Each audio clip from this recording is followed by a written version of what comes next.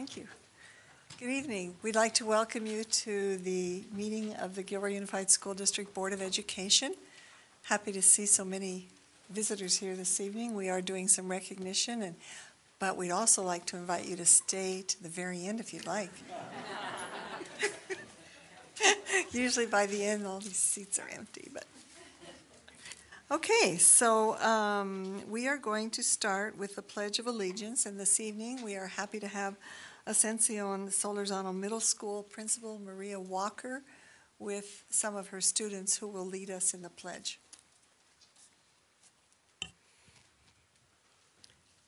Again, good evening, board members and Dr. Flores and everybody in the audience. I have two of our ASB students who will lead us in the flag salute, and they will introduce themselves. Come on up, sweetheart. Lean in a little bit. I'm Isabella Rosal. And I'm Bailey Gooding. Okay, and who's going to say the pledge? Sweetness. Please stand for the flag salute. Ready, begin. I pledge allegiance to the flag of the United States of America and to the republic for which it stands, one nation, under God, indivisible, with liberty and justice for all. Please be seated. Thank you, and please be seated.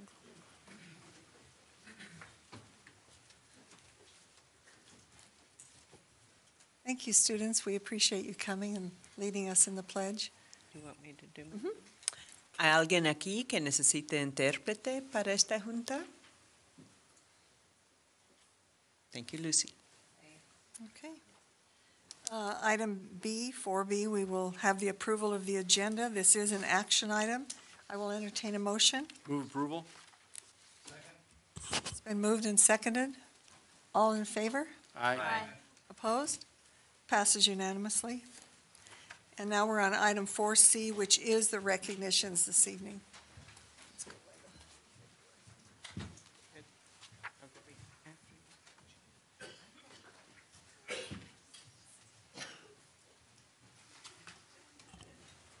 We have a number of recognitions this evening. I'm very pleased to be able to tell you about these special students and staff who are going to be recognized this evening. So I'll start with the GECA students who are semifinalists with the National Merit Scholarship Award program. And so this evening we're going to recognize two seniors, and I'll ask them to come up, Mayoli Badoni and Sanaya Lakadawala. I know I'm not saying your names right, so come on up. You want to say them correctly? Or can you live with that? Good. Okay. Anyway, we're really proud of these two students. They were named as semifinalists for their outstanding performance on the preliminary SAT National Merit Scholarship Qualifying Test. We all call that the PSAT MSQT. And this was administered nationwide in October 2016, and there were 1 million students that participated. So keep that number in mind. That is a lot of students. To become a finalist, the semifinalist in his or her high school must submit a detailed scholarship application in which they provide information about the semifinalist's academic record, participation in school and community activities, demonstrated leadership abilities, employment, and honors and awards that they've received. A semifinalist must have an outstanding academic record throughout high school, be endorsed and recommended by a high school official, write an essay, and earn SAT scores that confirm the student's earlier performance on the qualifying test. And they represent less than 1% of U.S. high school seniors. Just think about these. These two students are in that group. That is an amazing category to be in as a high school student, and we're very proud of both of you. So now they're part of 16,000 semifinalists who are competing for over 7,500 scholarships that are worth $32 million. So divide that, 7,500 into 32 million, that's still a lot of money. So in the spring of 2018, winners of the National Merit Scholarship Program will be announced, and drum roll, we hope there are two of them. So we're very proud of both of you, and we have a couple of certificates, and we hope to see you again after May. So congratulations.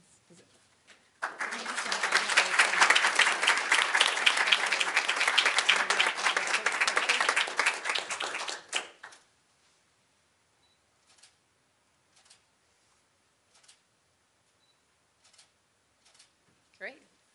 Thank you.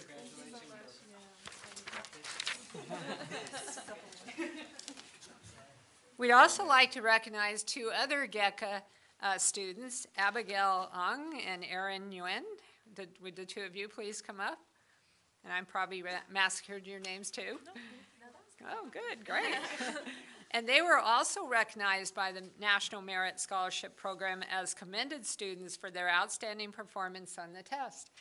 They are part of the 34,000 students who, throughout the nation, received a letter of commendation for exceptional academic progress.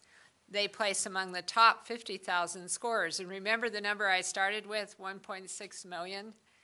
That's still pretty amazing. So we are very proud of both of you for your wonderful accomplishment and for representing our district so well, all four of you. We're very proud of you. So congratulations. And we have a certificate for each of you.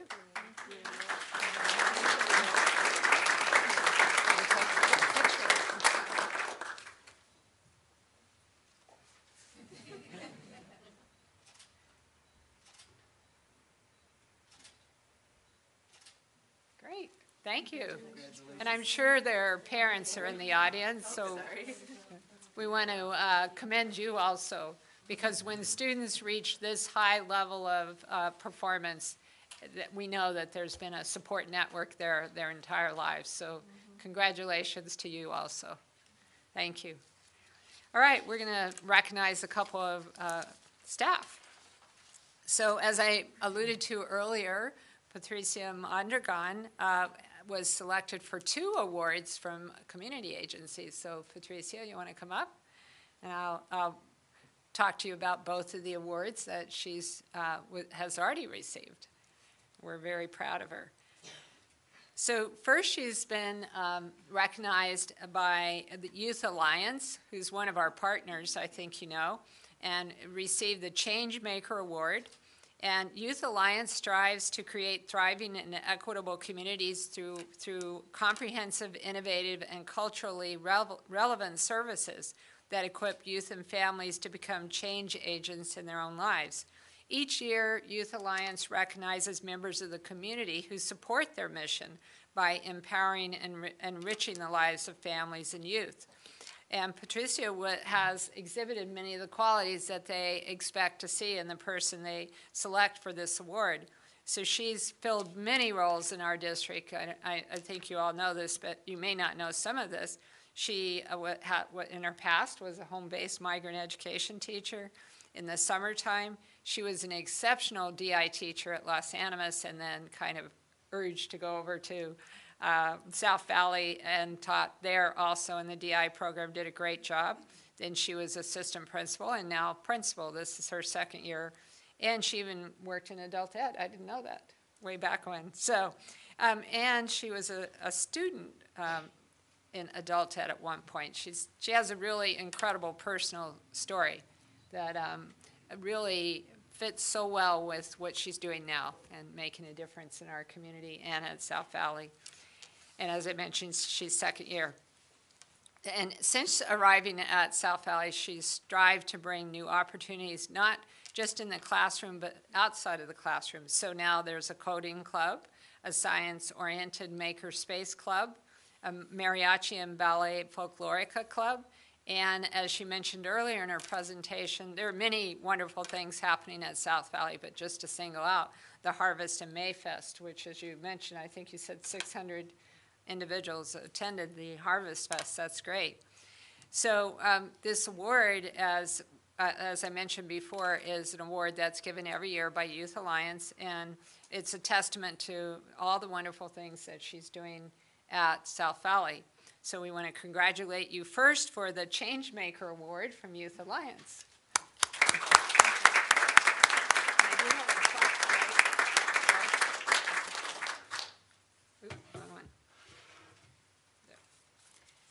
So we have a plaque for you, too. So I'll read the first.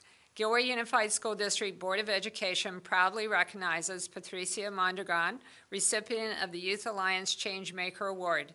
Thank you for your commitment to improving the lives of students, families, and the community. Your dedication to providing positive change empowers our future generation of youth to achieve and succeed. Presented this 5th day of October 2017. So congratulations.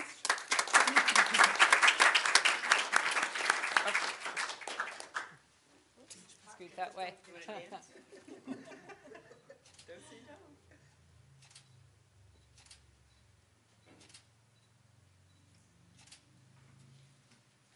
Okay, great. Patricia also was recognized recently by CARAS, our Community Agency for Resources Agency, as a community champion. And they do this annually. So we have the pleasure again of honoring Patricia. And I understand this was a picture of the award ceremony. Is that correct? I was not able to attend that. We had a conflict in the district, but that's great. And what I heard was at the award ceremony, the student that you mentioned earlier made some comments, and they were so special, we actually wanted to share those with the board. So one of her students, Edwin Lopez, who's kind of in the center there next to Edwin, he received the Community Champion Youth Award that night, and at the same time that Patricia received hers, and he presented the award to her, which I thought was very special. And this is something he said: "This award goes to a woman who really inspires everyone, not only me, but the whole community. She is one of the best teachers I've ever had." That must have brought tears to your eyes. That was quite special. But what the agency shared with us is Patricia has worked hard to positively impact students and families. She encourages students to embrace their culture and seek opportunities and experiences they would not normally have. She also supports the many types of services that are offered to her students that are often provided by School Link Services. So Patricia, we're really proud of you, again, for receiving a second award. And we'll give you that one now. And so this one says, Gilroy Unified School District Board of Education proudly recognizes Patricia Mondragon, recipient of the Community Agency for Resources Advocacy and Services Community Champion Award. Thank you for being a supportive leader of students, families, and the community. Your advocacy, guidance, and inspiration motivate students to continue their educational journey while realizing their goals and dreams. Presented this 5th day of October 2017. So congratulations again.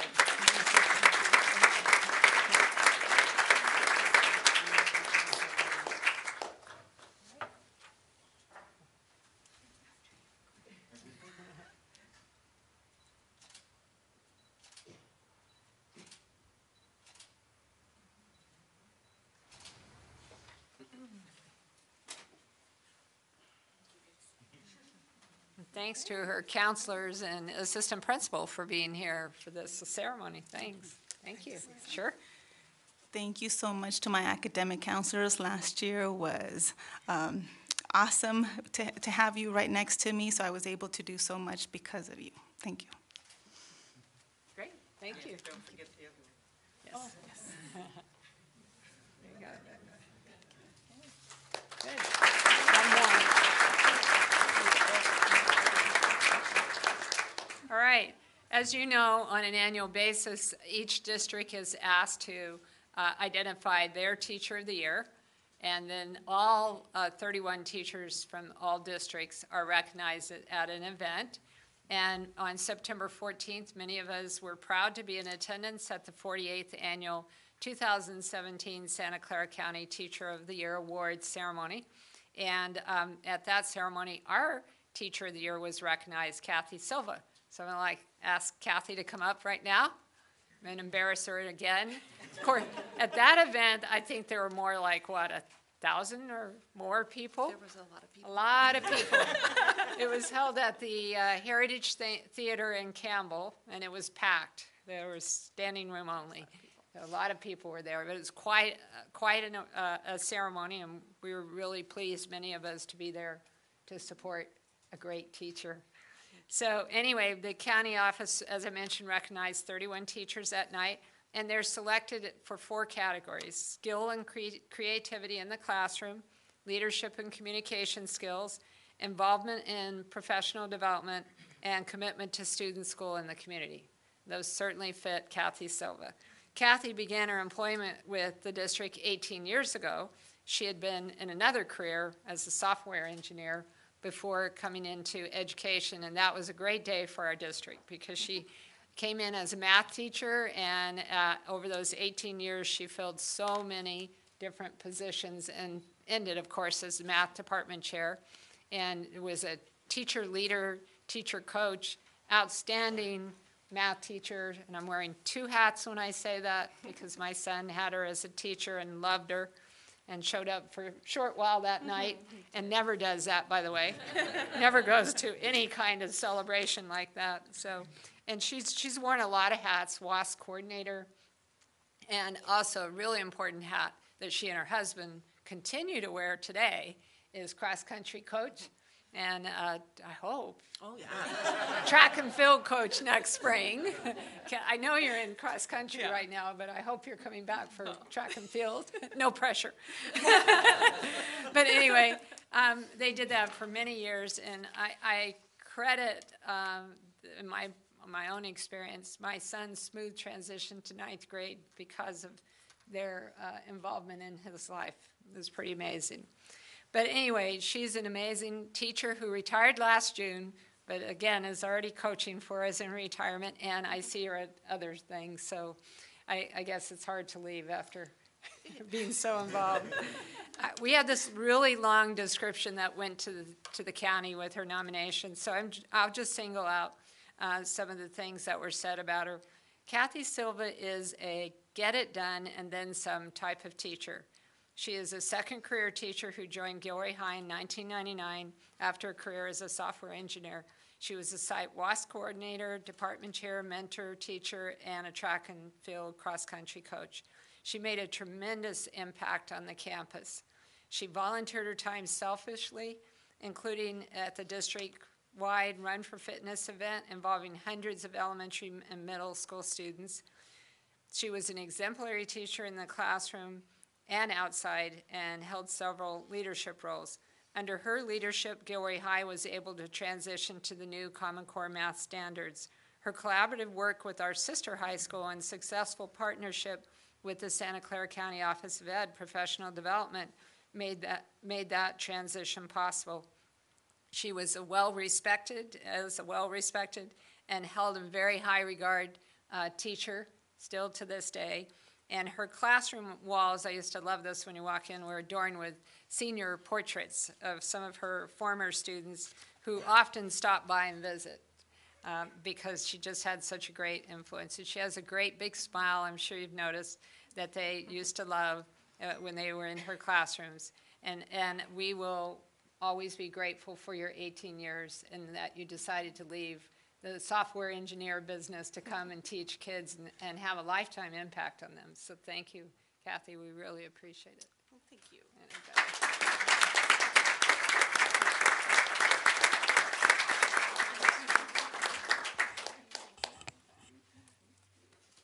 And we have a plaque. Gilroy Unified School District Board of Education proudly recognizes Catherine Silva, recipient of the 2017 Santa Clara County Teacher of the Year Award, in recognition of your dedication, commitment, and inspiration to students, families, and the community. With sincere appreciation for your contributions as an exemplary teacher who has demonstrated such amazing encouragement, passion, and caring for those whose lives you've touched in so many ways. Presented this 5th day of October 2017. Congratulations.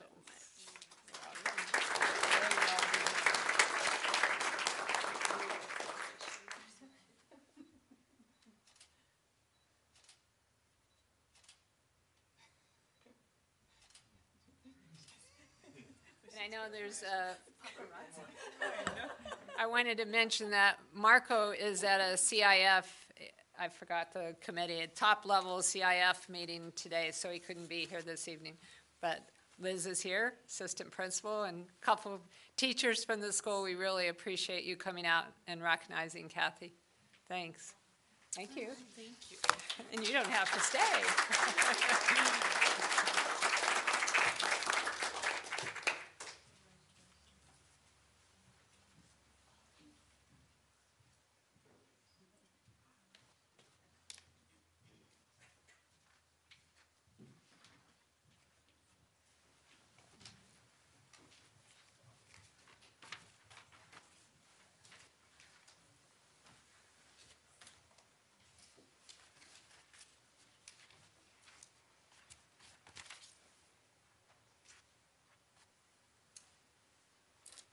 The next item is Resolution 171810, recognizing October 9th through the 13th, 2017, as Week of the School Administrator. I don't know if anyone wants to read it. I will. If no one else wants to, I'd be happy. I don't have it. Yeah, I don't think we have it. Let me find it real quick, sorry. Is it the one that starts in observance of? Yep. So I'd like to just make a few comments. Each year, we recognize teachers in March and classified staff, I believe, shortly after that. So there's a week where we designate as Teacher Appreciation Week, Classified Employee Week. The resolution for school administration is always in the fall.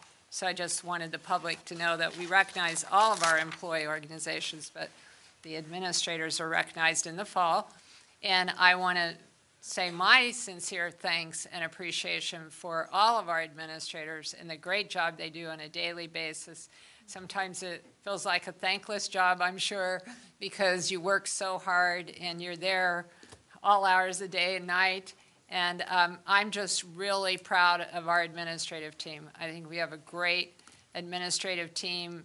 We've been kind of building this team for a while now, and I think some of our new hires this year really complete the team, so to speak. And I'm very proud of our administrative team and all of their efforts on behalf of our staff, our students, our community.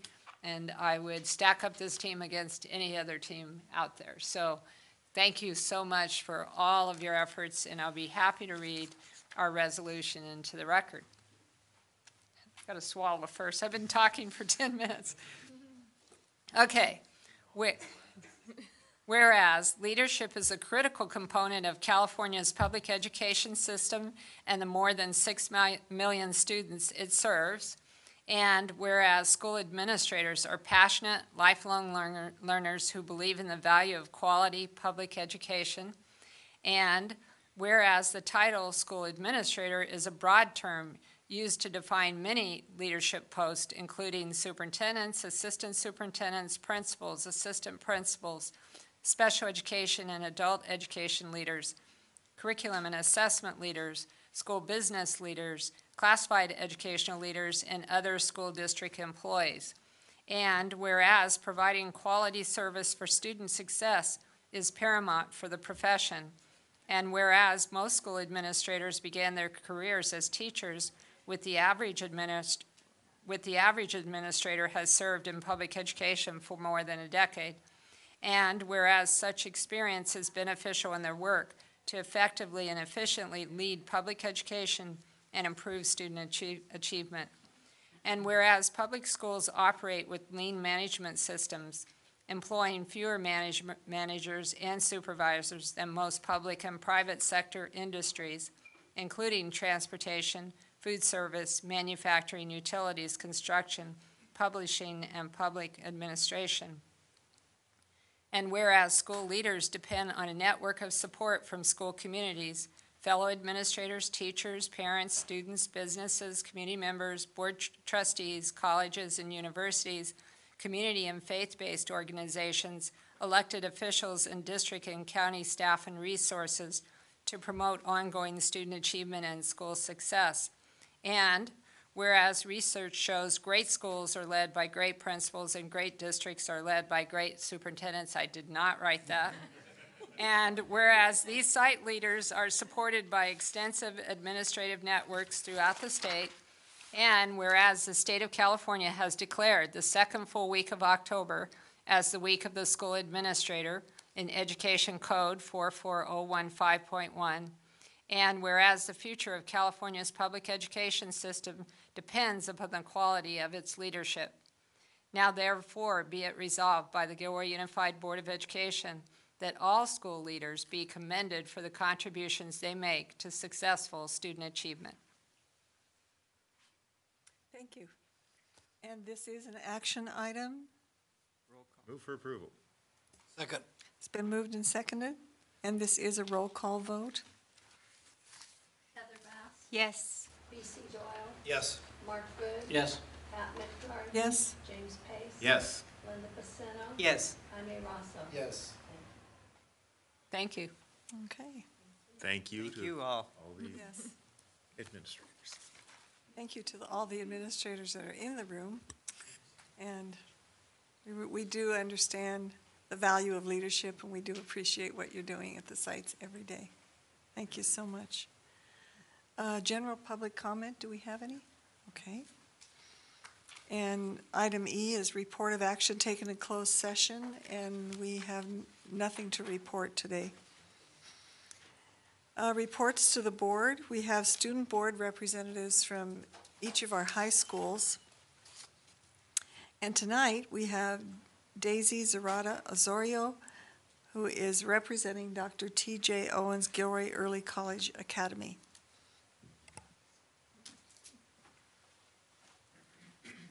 And welcome, Daisy. Thank you.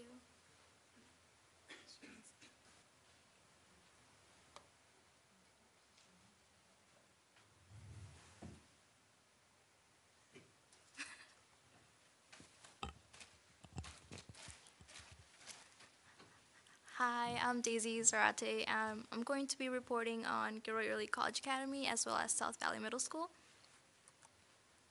So looking back at August, we had our UC Berkeley field trip as well as our first day of college classes, our beginning of the year awards assembly, and our Spirit Week.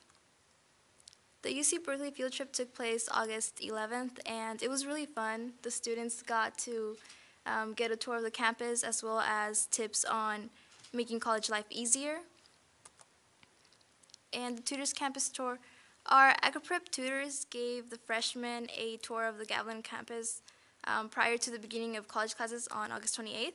And this was just to get the freshmen kind of like situated and more comfortable going to and from their college classes. The beginning of the year awards assembly was held August 18th.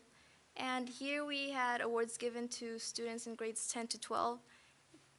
We also went over school rules as well as introducing our associate student body. Spirit Week, we had our Spirit Week August 21st through August 25th. We had Mix It Up Monday, Twin Tuesday, Workout Wednesday, Throwback Thursday, and Fandom Friday.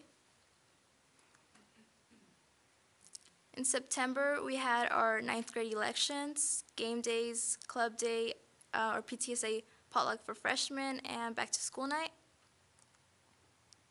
On September 1st, we had our 9th grade elections, and they were really entertaining. The freshmen had a lot of creative campaigns. Our elected officers were from left to right. Patrick DeCastro as president, and Ephraim Ong as vice president, Kelly Ramirez as secretary, and Jack Fan as our treasurer. On September 8th, PTSA held a potluck for our freshmen, and it was to welcome them to our school, and that was really nice, so a huge thanks to them. Game days and club day, we held our game days September 11th through September 15th. We had 3 days where we had volleyball games during lunch, and the teachers actually got to participate in that, and that was really amusing to watch. On the 14th, we also had our obstacle course, and on the same day, we also had club day, where clubs such as Interact Club and Ignite Club came out to get new members. And on Friday, we had Mario Kart during lunch, and that was also really fun to watch, really, really fun. On September 12th, we had our back to school night, And this is where parents basically got to go through their kids' high school schedule. And we had some ASB members there to help guide them from class to class. And what we're looking for in October, we're looking towards our Mental Health Awareness Assembly, which is actually tomorrow. And we have our game day fundraiser coming up, as well as ASB going to their middle school visits. We also have our PSAT and our Halloween dance, so that's exciting. And on to South Valley Middle School. A general overview of what they've been up to. They've had their first day of school. They've had their back to school night, their spirit assembly, and their harvest festival is coming up. The first day of school and back to school night. The first day of school for them was August 17th, and in the words of Ms. Madrigal, the students were dressed to impress, and they were also very excited to come back and meet their friends. Back to school night was August 24th, and here parents basically got to meet meet the students' teachers, as well as get a general feel as to what the atmosphere their students would be learning in. And the spirit assembly, South Valley had it on September 22nd, and basically they had a lot of events held by their ASB students, and with the help of Mr. Wickham. I'd also like to note that that whole week was a spirit week, and they had days such as Sports Day and Superhero Day. And finally, October 27th, they're going to have their Harvest Festival, and it's a huge fundraiser with over 500 community members coming, and all clubs are represented, so go support South Valley. Thank you. Thank you very much. Thank you very much, Daisy. Next, we have the superintendent's report. Thanks, South Valley. Yeah, yeah. Thank you. All right, so as you know, I've been visiting elementary schools, and so since our last board meeting, visited Luigi Aprea, Gilroy Prep, Glenview, and Rucker. And I did not write down which boards. I know Mark Good came with me on Gilroy Prep. Did anybody come on the other three? I can't remember. You went, Luigi. Mm-hmm. So 2 board members accompanied me. I was at Gilroy Prep as well. Well, good, thank you. You know what I need to do? I need to tell Gina the minute I walk him into the office, guess who went with me on the site visit today? Because 2 weeks later, I can't remember. But anyway, very good site visits, and what I walked away with after visiting 4 elementary schools in 2 weeks is the high level of implementation of our new benchmark curriculum. I was really impressed. I saw it everywhere. And generally, I was hearing positive comments from teachers. I was hearing things we expected, like in the primary grades, that we need to supplement it a bit, but I really felt that most of the comments were very positive about the curriculum, and we were seeing it everywhere. And so that was very exciting. Go Math isn't even a topic of discussion now. It's just people are using it. They're very comfortable with it. And I'm expecting good results with these 2 adoptions. I think we're going to see a lot of improvement this year on our CAF scores. We had our monthly meeting with the Gavilan.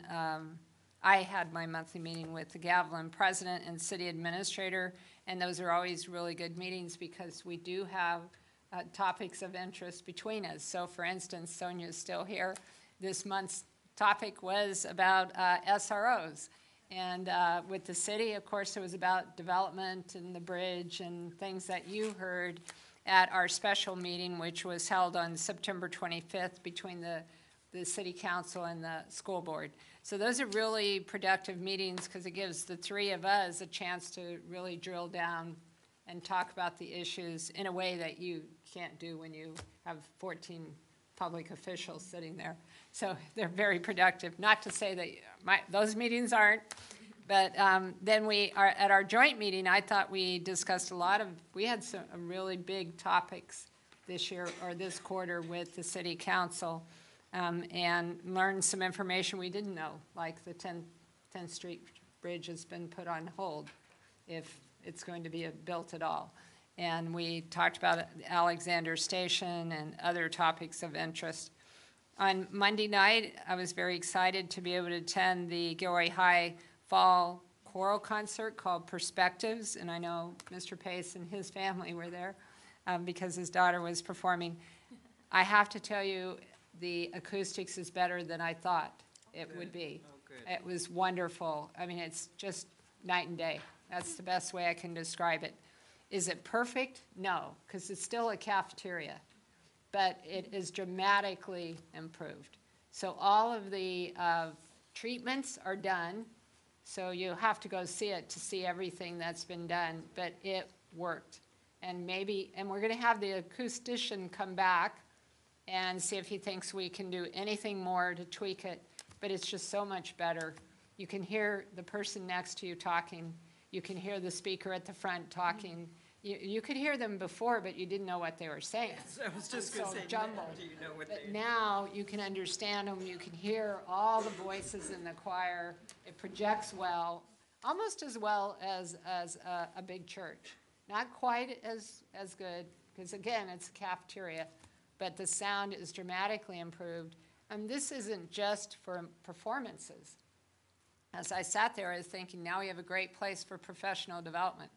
You know, we can make that into any size of room we want. We can have 200 people or we can have 500 people.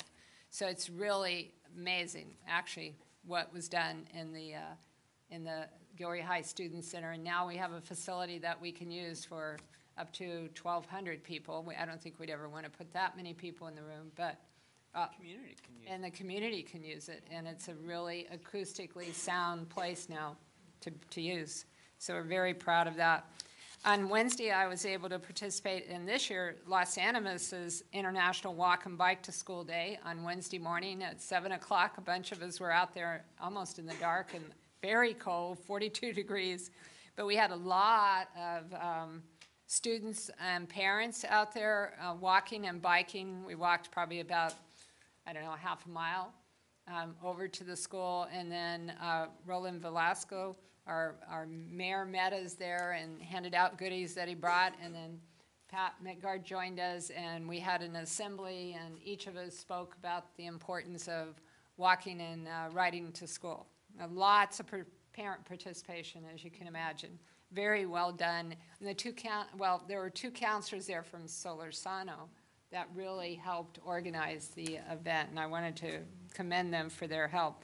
And mention that next Wednesday is Solorzano's, and I can't go because of a superintendent's meeting. It'd be great if some board members could participate in their walk ride to school.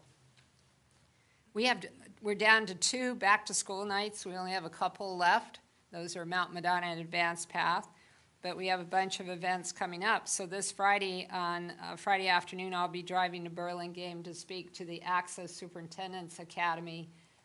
Yes, there's about 40 people thinking about being superintendents, and I promise not to talk them out of it. I will encourage them to consider it, but I get to speak to them along with some other superintendents. And then I'm going to rush back, I hope. I'm praying for good traffic because it's the big Christopher High, Gilroy High football game Friday night at Christopher High this year, and I'd really like to be there for at least half the game, so I'm hopeful that traffic will let up by the time I leave Burlingame. On October 14th, there's the Power School Carry the Vision meditation training, where a full day of training on meditation, which is being used throughout our district. I will, on the 14th, that same day in the late afternoon, is the Garlic City Classic Marching Band Show, which is just a great show if you haven't been. Marching bands come from all over the state, and some of the best perform. It's an incredible event. I love it. I go to it every year. So I hope some of you can go. It says 4:30. I think the first band comes on around 5, and they start with the smaller bands, and by the end of the night, there's 300 student bands performing. So it's a pretty amazing event. And then we do have our fall band concerts here, and you can see those up there on the screen. Christopher and Gilroy both have their band concerts coming up in October. So a lot of really good events to attend in October. And that concludes my report. Thank you. Thank you. Next, we have the consent agenda. I'll entertain a motion to approve it. Move approval? Second. Been moved and seconded. All in favor? Aye. Opposed? Passes unanimously. Item 7A is a public hearing for compliance with Education Code Section 60119, Pupil Textbook and Instructional Materials Incentive Program for grades TK through 12.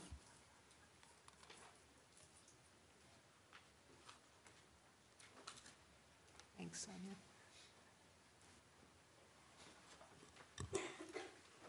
So do you want to call a public hearing to order? Public hearing will now come to order. We have Deb Padilla presenting. Or Kathleen Bierman. And I don't believe we have any public comment on this item, so. No, so Okay. we're good. If there's no comment, then we'll close the public hearing. Public hearing is closed. You could say a few words about our process this year, because I think the board might be interested in that. Yes, good evening. Good evening, everyone. Yes, we worked diligently this year to ensure that everyone clearly understood what instructional materials were needed for all of our classrooms, TK through 12. And so we actually have a binder where all the elementary teachers signed off about their sufficiency forms, and all department chairs at the secondary level signed off on that. But the good news is, with our new adoptions, again, adjusting numbers, more students in one grade, not in the other, we ordered additional materials, got everything in place for all of our students, including our special education students. So all is good. And now we're in the process of implementing. And if you want to see, I mean, they offered to put, 500 pages of documents on the agenda, but Linda, Pat, and I didn't think that you would really want that. But if you wanted to see all the certifications, we have them.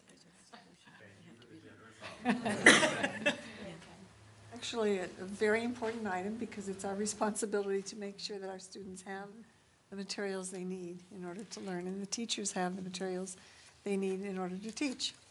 So this is a resolution. It's Resolution 1718-09, sufficiency of textbooks or instructional materials. Do you want me to read it, or have you had a chance to do this? I don't think you need to read it. Pardon? I don't think you need to read it. Okay. It's in our binders. All right, so we'll have a roll call vote on this. I move approval. Motion, I didn't get a motion. Move approval? Second. It's been moved and seconded. Roll call vote. Heather Bass. Yes. B.C. Doyle. Yes. Mark Good. Yes. Pat Midgard. Yes. James Pace. Yes. Linda Casino. Yes. Jaime Rosso. Yes. So it moves approval unanimously. Thank you. Thank you. Okay, next item is 8A, California School Employees Association, CSEA, Chapter 69, initial proposal for the 2017-18 school year. This is an action item.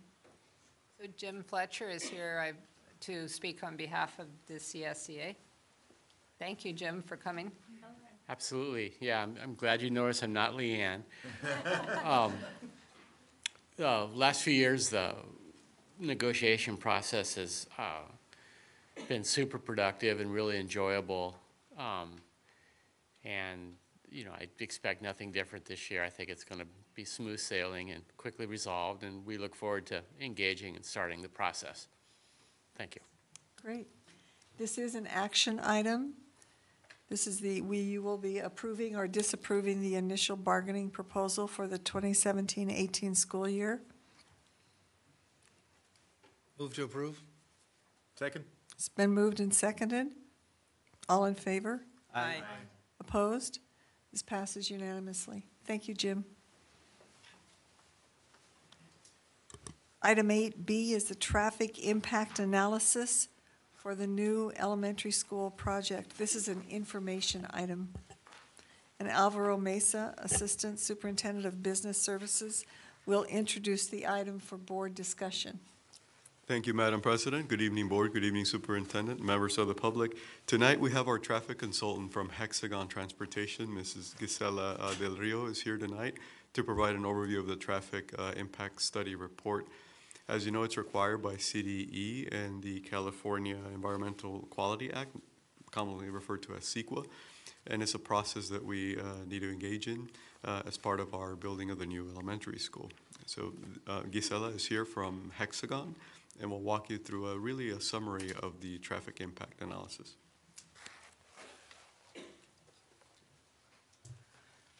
Good evening. My name, like Alvaro said, it's Gisela Del Rio, and I'm with Hexagon Transportation Consultants. We are the traffic engineering firm that prepared the traffic study for the new school project. So tonight, I'm just gonna briefly describe the traffic analysis, the methodology, and the results. And I'm gonna try to, briefly again describe how the procedures, how traffic studies are done, and what we're actually looking for in a traffic study. Basically, any new development requires a new traffic to prepare a traffic study. That the traffic study will identify any it will identify the effect of the new traffic added by the proposed development onto the roadway network. Most jurisdictions, like the city of Gilroy, for example, they have standard adopted level service standards, or adopted standards for their intersections and roadways. And what that is, they try to basically just maintain acceptable, what they consider acceptable level of service or acceptable conditions at intersections. So by doing the traffic studies, we identify whether a project will have an impact at one of the intersections or will deteriorate the acceptable level of service to unacceptable levels. Then this project is required to mitigate the impact.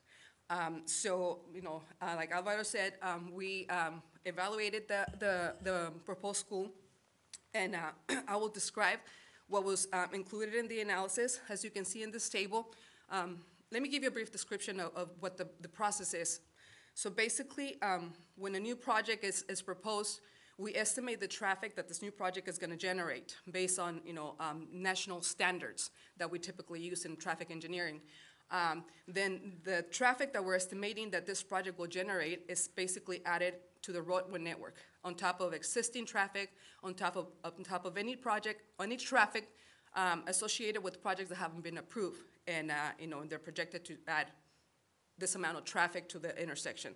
So we basically have the existing conditions, then we add the approved conditions, and we add the proposed project traffic. And based on that analysis, then we know whether the project will have an impact or at any of the study intersections or roadway segments or any other facility that the project is proposed or is projected to add traffic to. So in our analysis, we did a trip generation estimate, which is the basis for the analysis. Our analysis assumes that it's going to be an 800-student school.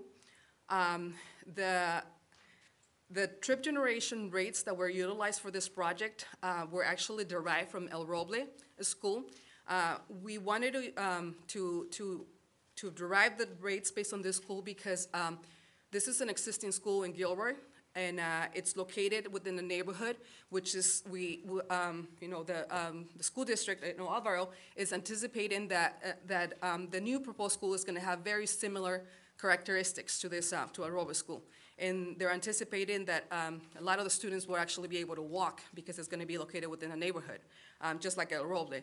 So what we did, we basically went out to El Roble and we counted how much traffic is actually being generated during drop-off and during pickup hours, and actually during what is considered the peak hour of the adjacent street traffic, which is between 4 and 6. So we came up with some rates based on those counts, and we applied them to the proposed project to estimate how much traffic this new project is going to generate. Then based on that, we assign this traffic to the roadway network and assume, okay, the traffic is going to use these streets or intersections to access the new school. In addition to that, The proposed project is it's being proposed for a site that is currently approved for a residential development. So in order to give credit, the residential project on the site's already been approved, which means that the traffic associated with that project is already accounted for under background conditions. I briefly explained that there's existing conditions, then there's approved conditions, and there's the project. So the approved project and the site's already under background conditions. So to take credit for that, as you can see on the table, we actually estimated the traffic that will be generated by the approved project and subtracted it from the trip generation estimates for the school, basically taking credit for what's already been approved there. So based on that, on those assumptions and projections, we're showing that the proposed new school will generate approximately 452 trips in the morning, a total of 452, 192 trips in the afternoon, and it actually is going to generate less traffic than if the residential development was to be developed there in the PM peak hour. In addition to that, excuse me, we also assume, because this school is going to serve the immediate vicinity, the immediate neighborhoods, we also assume that a lot of the traffic, 60% to be exact, of the traffic that's going to be generated by the school, it's not necessarily generated by the school, but it's actually traffic that is already going to be on the roadway network, on their way to work.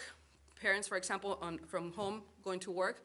But now, since the school is there, they're going to go, instead of going from home to work, they're going to go from home to school to work.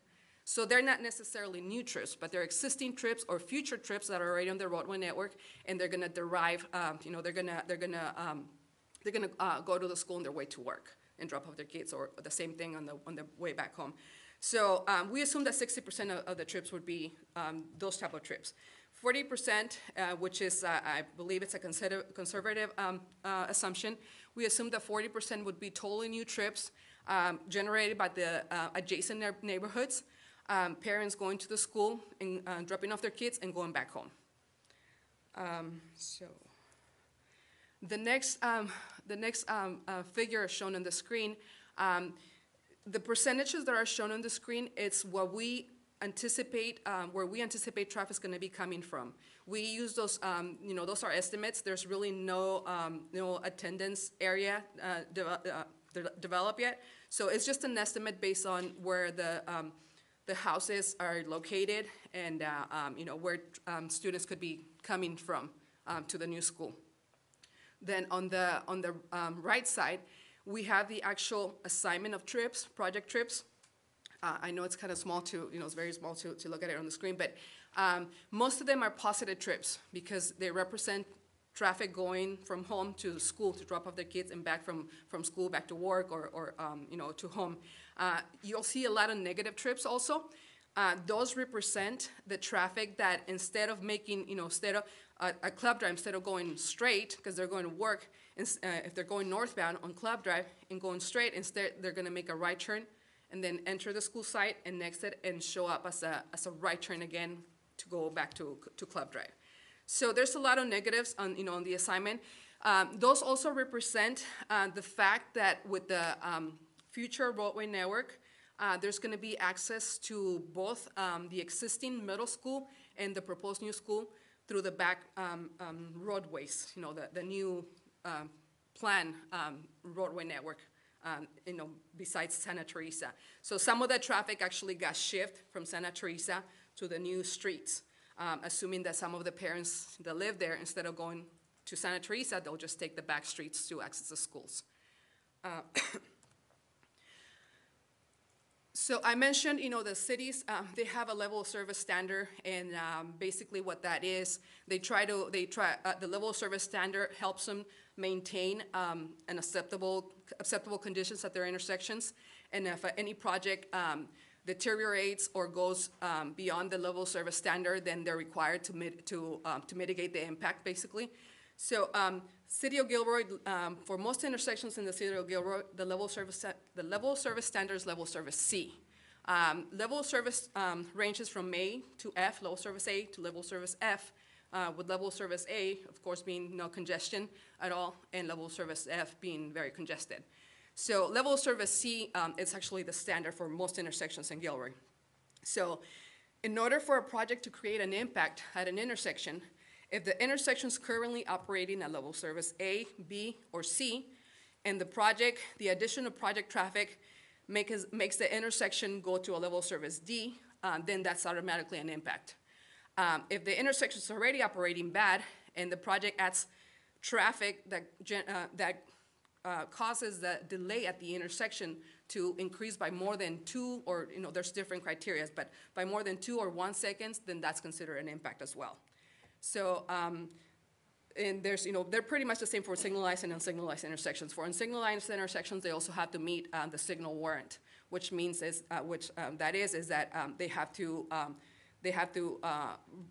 intersection would have to be signalized in order for it to operate at acceptable levels. Any impacts mitigated when operations are restored back to acceptable conditions. So that's the criteria. Now the results. We did our analysis. We run the level of service. We typically do existing conditions.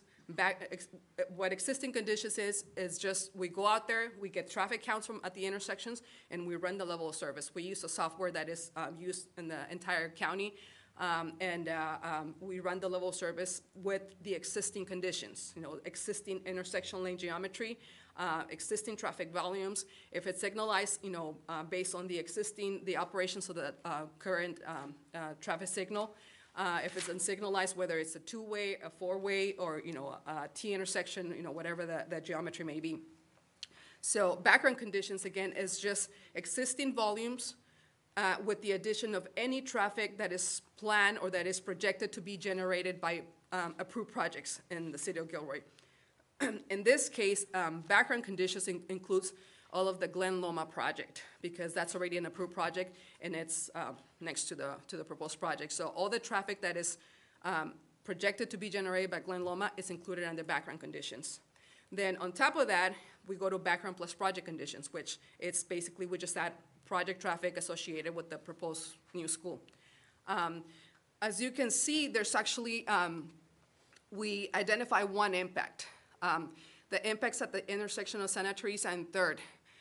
The impact is projected because the intersection, it's actually projected to be a level service F under background conditions with all the Glen Loma traffic, with all the Hecker Pass specific plan traffic, with any other approved project traffic. It's already projected to be operating at unacceptable level service F under background conditions. So the addition of project traffic, it creates the intersection delay to increase by more than 2 seconds. So that's an impact. That's considered an impact. There's all the other intersections, they're either operating fine, so there's really no impacts, or there's another one, Miller and Santa Teresa, where it's actually operating unacceptably under background conditions. But the fact that we actually are removing traffic from that intersection with the school, and removing traffic, it's due to the removal of the residential units on the site and the reassignment of existing traffic due to the new roadway segment. Because we're actually removing traffic from there, the delay is actually negative, so there's no impact. So it's shown to be we project that there's going to be one intersection impact during all 3 peak hours that we analyzed. Peak hours is typically when the traffic on the roadway is the highest. Typically for traffic studies, we do 2 peak hours, which is the AM peak hour. It's an hour between 7 and 9 when the traffic is the heaviest. And that's typically when everybody's going to work, everybody's going to school, so when the most congested conditions on the roadway occur. Then the PM, it's from 4 to 6, an hour between 4 and 6, which is when everybody's coming home from work, and again, traffic is it's the worst. So those are the 2 typical peak hours that we typically analyze for a traffic study. In this case, because the school's peak hour is actually in the morning and in the afternoon, we also included the afternoon peak hour. And as you can see, all 3 peak hours are being impacted at the intersection of Santa Teresa and 3rd Street with the project.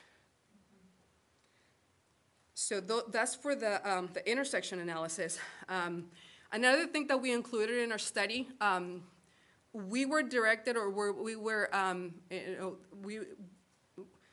were told that the school is proposing to have staggered times with the middle school. So we did an analysis assuming that the proposed new school would start 30 minutes after the middle school. This is not the standard or the typical way to analyze, to do an analysis. But so this is the reason why we just kind of did it, as additional information, because this is not the actual methodology that the city or, or CEQA, requires. CEQA requires that the analysis be based on the peak conditions. So, but just for the purpose of this, we did an analysis where we said, okay, this is what would happen if we look at half an hour after the peak hour. And the level of service condition shows that the level of service would actually improve, but the impact at Santa Teresa and Third would still be there, would still occur.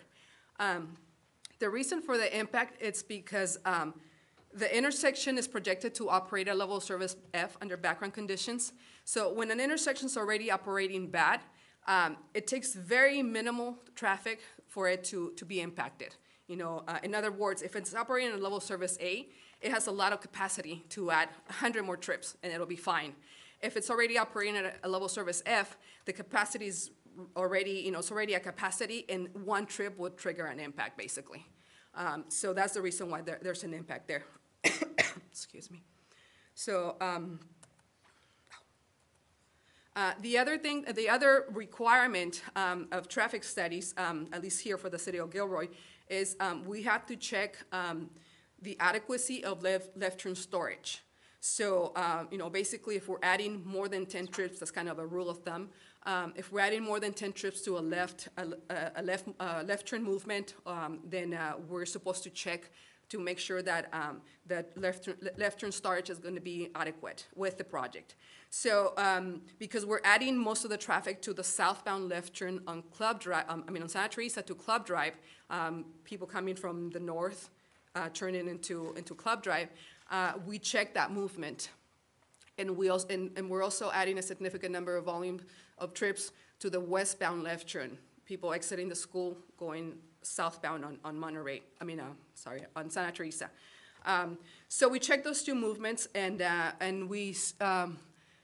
it shows that the westbound left turn pocket will be inadequate under background plus project conditions, as well as the southbound left. The southbound left is projected to be about 100 feet short. That's about 4-5 vehicles that are going to extend out of the pocket. The westbound left turn, it's shown to be 25 feet, which is about 1 vehicle. That's considered another impact based on City of Gilroy standards. And the mitigation for that would be extending the left turn pocket to accommodate the additional queue on the pocket. That pretty much summarizes the results. I guess I should point out that the stagger analysis, we also did the operations analysis, the queue analysis for the staggered scenario. And it actually shows that with the staggered scenario, there would only be, I believe it was 25 feet. It would only exceed the southbound left turn pocket by 1 vehicle, 25 feet. So that pretty much summarizes the results of the analysis. Those were the 2 impacts that were identified in the traffic study. Thank you very much. Questions? Trustee Good? Yes, so I noted in your report that the adequacy of the parking was not evaluated because you didn't have the size of the auditorium? That's correct. And do we not, and this is for Mr. Alvaro, do we not have a size? Has that not been established? Yeah, I think we have established that. I don't think it's going to impact the report or any mitigations that would trigger anything with CEQA. Okay. What is, based on the parking lot size, what is based on the amount of parking spaces, what is the maximum size of the auditorium? Based on the amount of parking, that's being planned, what is the maximum size of the auditorium? The parking spaces are based on, the required number of parking spaces are based on, I believe for an elementary school, it's based on the number of staff and faculty, in addition to the auditorium. So I don't know the exact number, I know it's on the report, but I don't know it out of the top of my head. The parking spaces are around 143 or so between both the staff parking lot and the other one in front of the school. Just for comparison, this elementary will have more parking than any other elementary. The auditorium in size, it's comparable to what we have at Rucker. And this elementary will have more spaces in terms of parking than Rucker.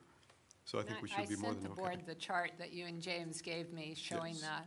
that So I don't- this will I don't have think more that's an issue. parking than any of the elementary schools. Right, but there's been some talk of potentially making the auditorium even bigger, so I'm wondering what are our limits? That's the reason Oh. for my question. Okay, so now that we understand your question, we'll have to answer that later. Okay. I don't, having an auditorium doesn't change the number of kids that go to a school. I don't see, and so if we're talking about after hours, which are non-peak hours, then it's not an issue either way. So why is that in here? Right. I don't think that would be actually an impact based on CEQA, and like you mentioned, if there was, for some reason, there was a shortage in parking, there's always, some type of agreement could come between the district and the city, or, whoever needs to approve the project. Just saying that there's The district approves the project. Right. So just saying that the adjacent school actually has, parking if needed. If there's a need of additional parking, there's additional parking at the adjacent school. I mean, that's another. Okay. Actually, it's kind of unlimited compared to other elementary schools because you've got all the parking next door at the middle school. And my next question, so it's my understanding that the only roundabout being recommended by the study is the one at Club and Grenache? That is correct. The city actually, in the past, the city was actually contemplating turning Club and Santa Teresa into a roundabout. And our analysis shows that if they turn that intersection into a roundabout without any other improvement, without adding additional lanes, the intersection actually operates worse than with the signal. And in the event there was a dispute between the district and the city on putting a roundabout on Club at Grenache, who would have the final say on that? That's, We just do whatever CEQA says. well, to be honest with you, I'm not sure about that because that actually, the roads are jurisdiction of the city. The school itself, the city doesn't have to approve it. Like you said, the district is its own agency. But the actual roadway, any improvements to the roadway, they have to go through the city. So that's that. So if the traffic study showed that a roundabout was required, the city doesn't have to comply with that. They can do whatever they want. It's up to the city to, they can say, well, we don't, even though the traffic study is recommending a roundabout, we don't want a roundabout. We want a regular intersection. And it's up to the city what they want to do, basically. And so is the city the agency that ultimately approves or disapproves of the traffic study? Not in this case. I don't believe so. No, I think it goes to the state, right? Right. Well, would the city have problems with the state if they said, no, we don't want a roundabout there? We want a signalized intersection? The city can comment on this traffic analysis. The city can request whatever they want, but the bottom line is that the district is its own agency, and they're the ones who approve it. And Albert and I talked about this. There needs to be some type of negotiation between the city, just because they will have to provide encroachment permits and all that. So in order to facilitate the actual construction of the school, the city does need to be involved, and hopefully the city's happy and there's no problems providing you with whatever you guys need. But the actual approval, it's not up to the city, and I think it's up to the school district what they want to do. Great, thank you. Yes. Trustee Pace. So am I reading it correctly? Background is all the projects. So anything that's background that's already doesn't meet the city's level of service, whose mitigations are those? Anything under background is supposed to already have had its share of, of improvements. For example, any project that's already included under the background conditions, they went through the exact same process. Presumably, the same impacts were identified, and they had to implement some type of improvement to mitigate their impact. Or pay TIF fees? TIF, exactly. So the fact that now the level of service is actually, is shown to be worse, and this is actually a projection too. So it's the best, I guess, information that we have available. So the fact that it's shown that is the level of service F, it could be just that traffic conditions actually changed more or were more drastic than what was projected 10 years ago when the Glen Loma project was approved, for example. I'm just throwing the Glen Loma project because that's the biggest project there. But we would only, the impacts we cause, the 34 Right. feet, that's what, Right. we can't solve all the world's problems. Exactly. So, yeah, the schools only the school district's only required to improve whatever they're, I guess, impacting or making worse. Do we have any other questions, comments? This is an information item. Correct. Thank you very much for your report.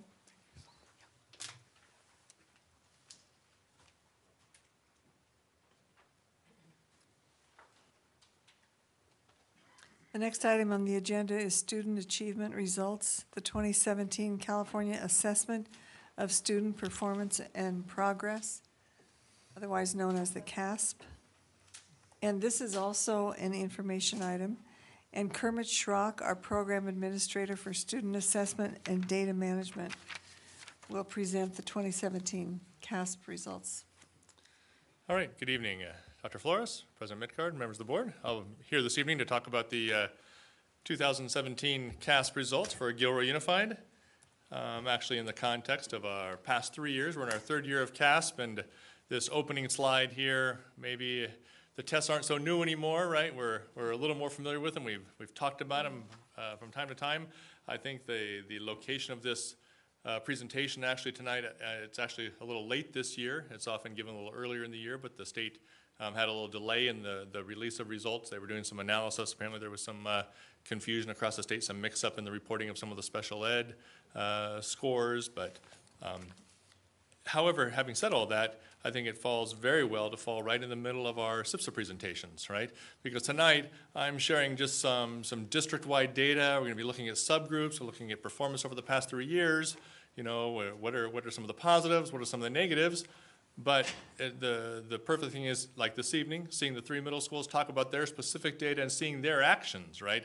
I'm not talking about the actions we're taking here. We're looking at the data, right, kind of reflectively. But it's great to see the high schools 2 weeks ago, the middle schools tonight talk about, okay, what actions are taking place? I may make some mentions, okay, I know an adoption is being rolled out at a certain grade level here and there, and I may make some projections or some guesses about how that might play out. But it's great to hear those specific school actions and how they're, working to keep our district moving forward, right? The tests themselves, as we've said before, it's all computer-based, all right? The tests are given at grades 3 through 8 and 11 in English, language, arts, and math.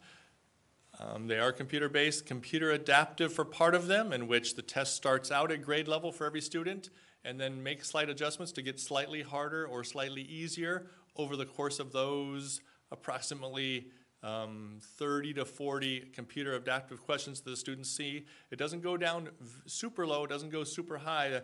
It appears that maybe about a grade or 2 variation as kind of over the second part of the test. So just in terms of what you think of when we think of a computer adaptive, it's very different from, we have the STAR reading test, which we use as our English language benchmark in grades 2 through 8.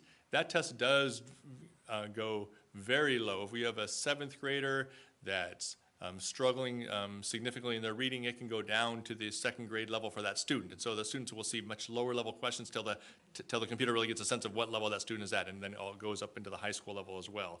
The CASP tests do not vary that much. In addition, on both the English language and math tests, there is that reading component that doesn't exist, or writing component that doesn't exist on some of our other multiple choice types computer-based assessments. So that, as Principal Mondragon pointed out, watching those sub-test scores in writing for a school is one of those things that's very good to watch. Are the writing programs being implemented at a specific school paying off in some of those specific sub-tests? The science test made its move this past spring to the computer-based assessment, now focusing on the next generation science standards. No longer having to administer the CST science standards, which as teachers starting to teach to the new standards, having to assess in the old standards, caused a little bit of a friction for a year or so there. However, there were no results. It was a pilot this past year. It is approximately, the science test is approximately going to be a 2-hour test.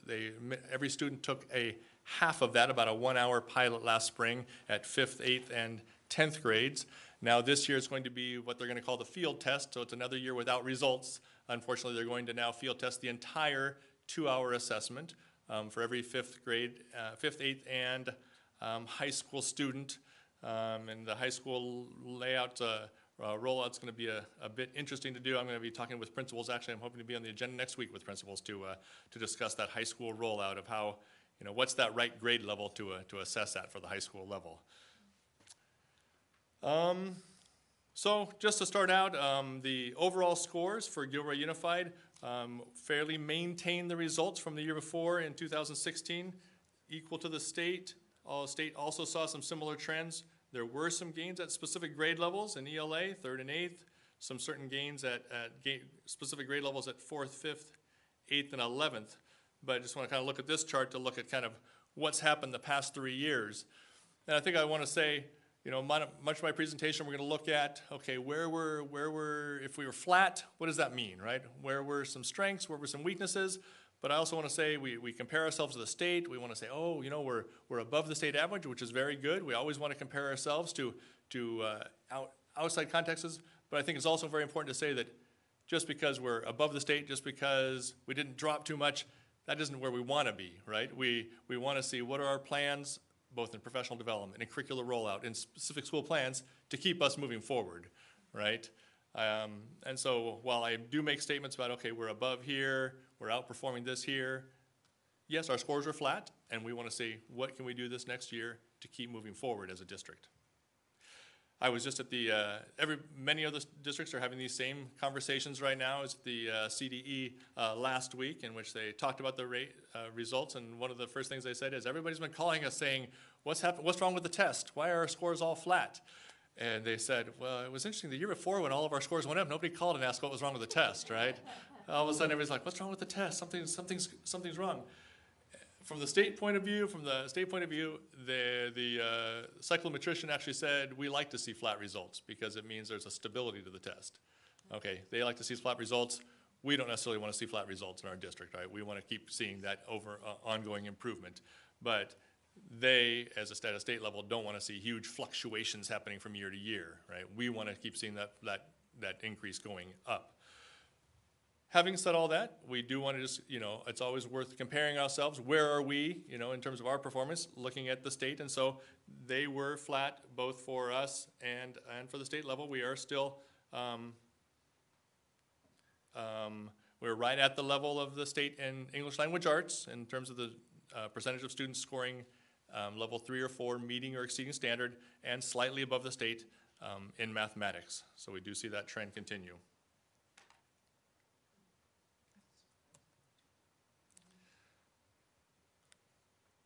At some of the grade levels, we can see where some grade levels made some slight gains, some grade levels had some drops this past year.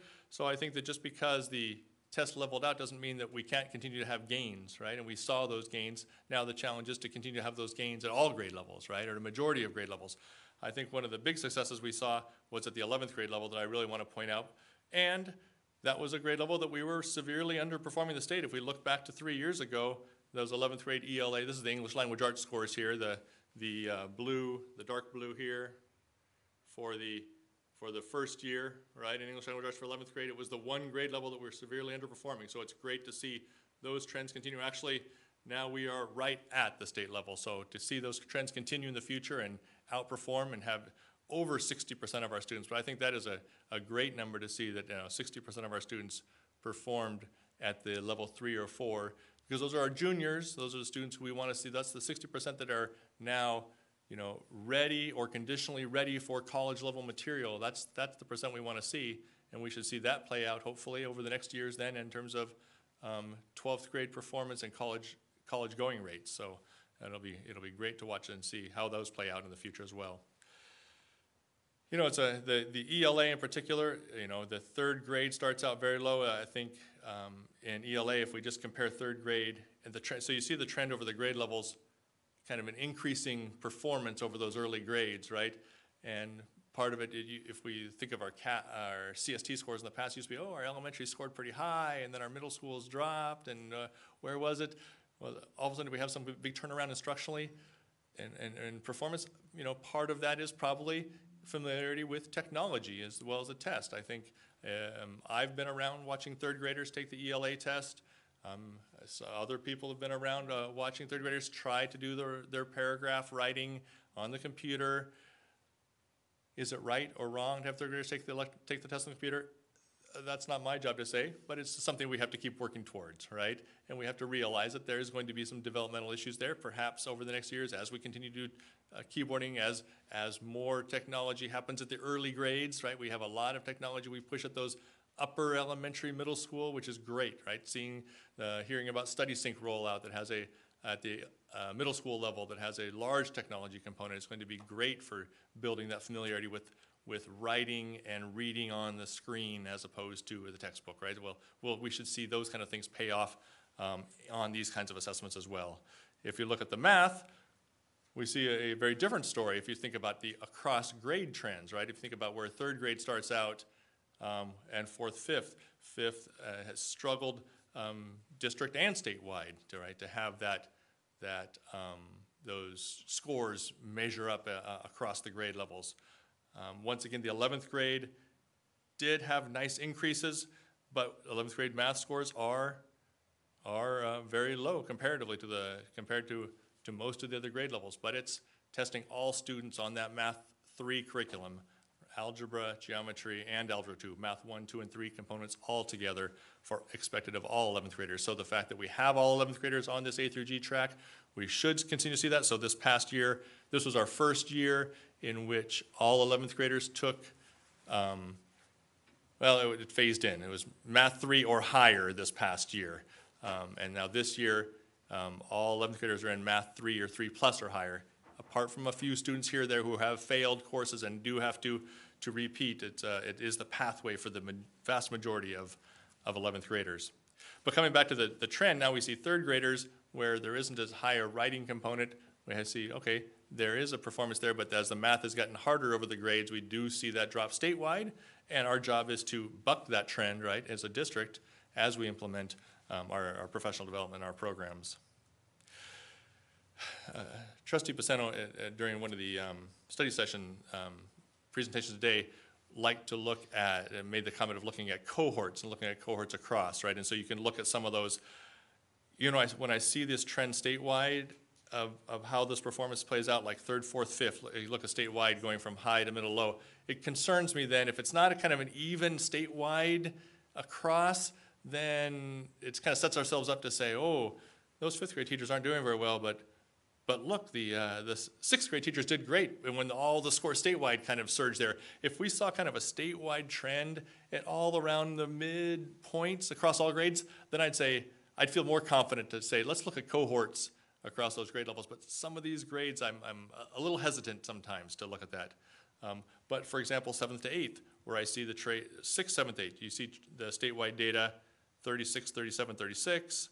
We see some very similar trends in Gilroy. I say, that would be some good cohorts to look at, 7th to 8th. Let's look at the 7th to 8th cohort, for example, right? Then I would feel confident to look at those. So that'd be the one caveat sometimes when we do look at cohort data.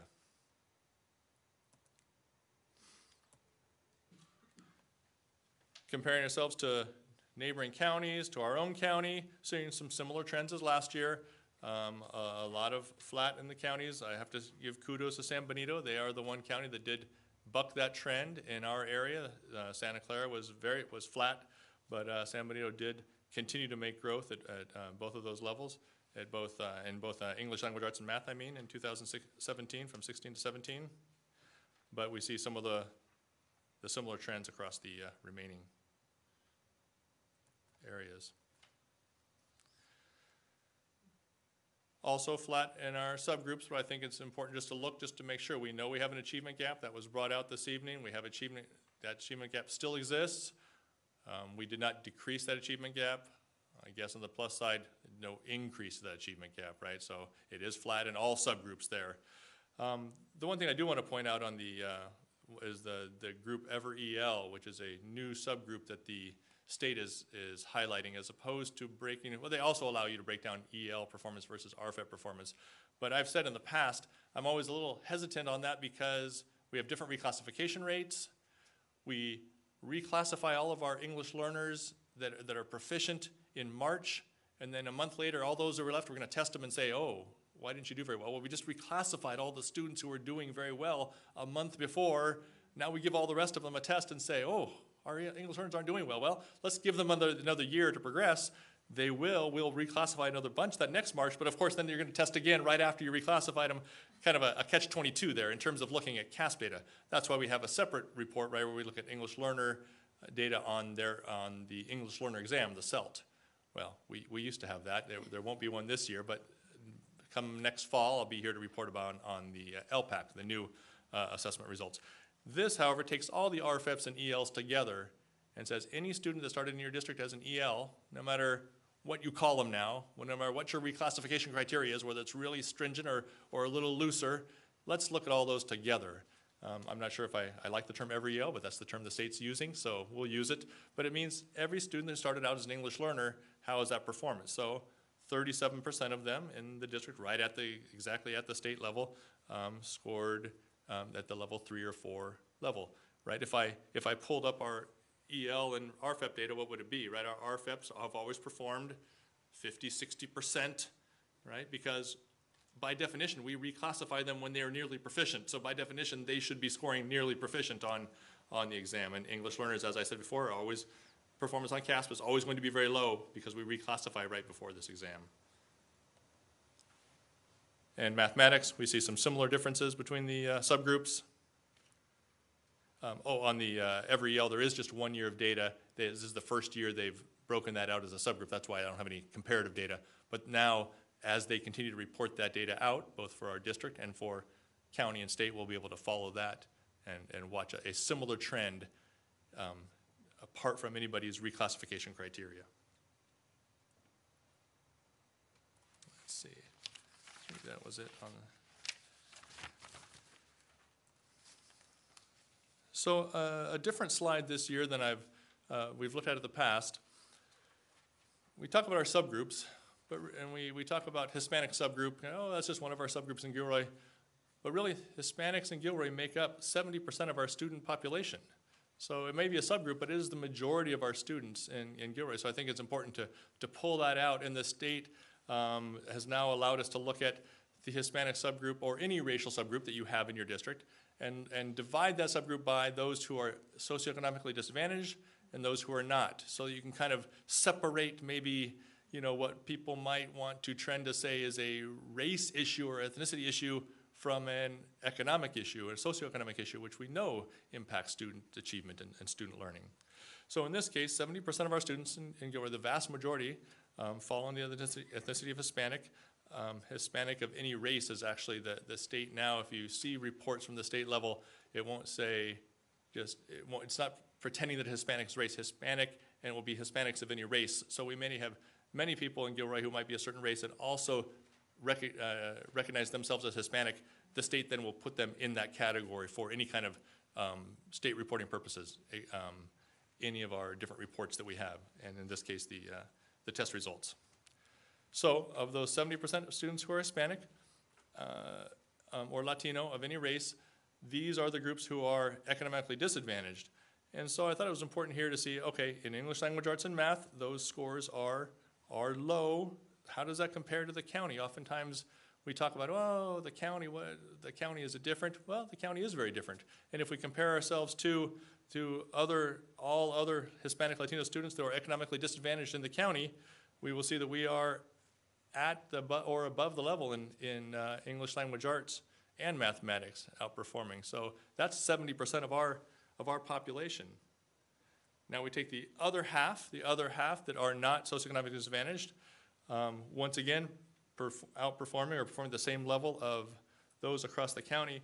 And I think it's important to point out that 57% that are meeting or exceeding in English and 47% that are meeting or exceeding in math, our district average in English was 49%, right? Our district average in English was 40%, so significantly outperforming our district average. I think it's important just to keep those things in mind. Where is that group in regard to the district, and in regard to the state, and in regard to the county as we make these subgroup comparisons? Not to say there isn't an achievement gap, not to say there aren't issues we have to address, but just another way to look at the data.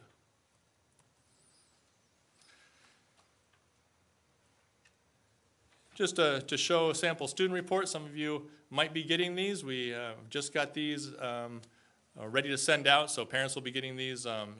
Some should be next week.